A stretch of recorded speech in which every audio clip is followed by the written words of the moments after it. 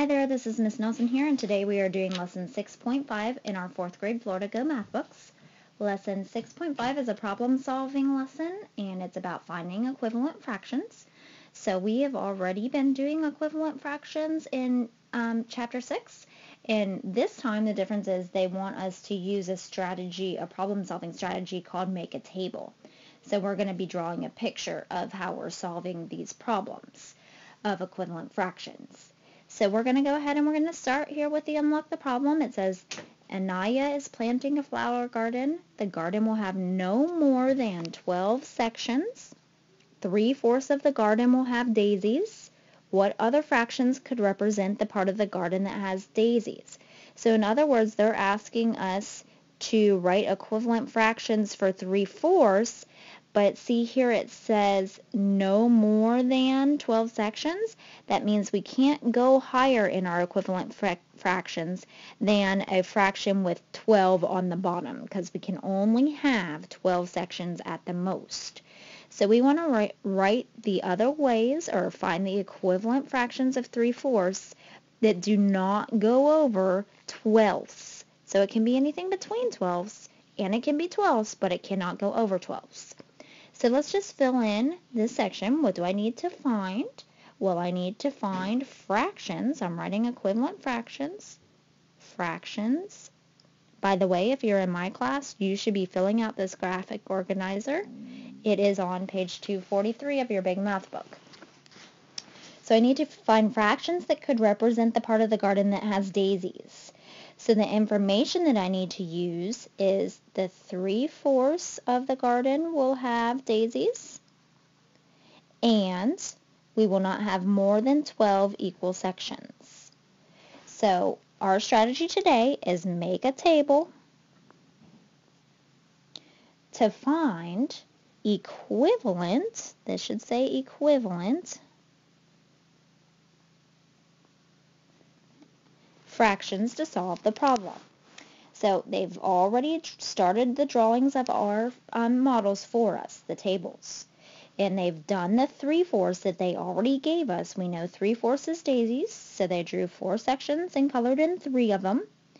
So for equivalent fractions, we always start with the same table, and then we will change it into our equivalent fraction.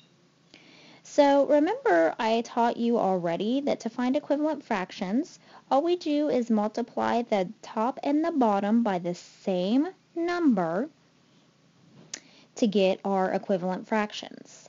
So 3/4 times 1/1 would still be 3/4. So I'm going to start with 3/4 times 2/2.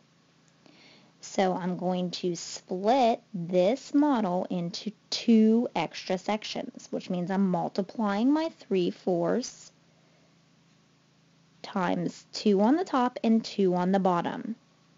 So a 3 times a 2 would give me a 6, and a 4 times a 2 would give me an 8. And you can see that does match my picture. I have 1, 2, 3, 4, 5, 6 sections colored in out of a total of 8 sections.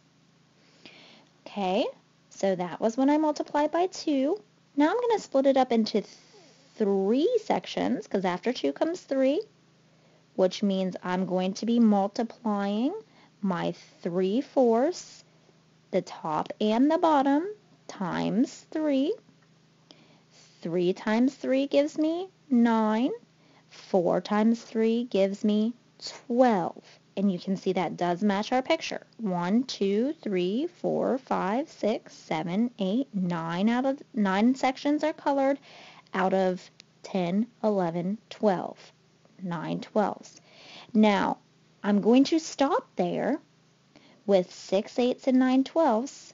I cannot go any higher, because if I do, my bottom number will go higher, and it told us that we can only have no more than 12 equal sections, so I cannot go any higher. So that means that the other equivalent fractions for the daisy section of 3/4 is 6 8ths and 9 12ths. Alright, so I hope that explains to you well how to find equivalent fractions using a model. So this is the model part right here. We've already done equivalent fractions, so you could have done it without a model. You could have just done the math part up here at the top in the purple, like I did. But they want you in this one to know how to draw it on a picture as well. So when we're multiplying by 2, that means I'm splitting my picture into 2 extra sections. When I'm multiplying by 3, that means I'm splitting it into 3 extra sections. If I was multiplying by 4, I'd split it into 4 sections, or 5. Okay, so if you're in my class, I want you to write down the password zebra in your planner. That lets me know that you watched this entire video.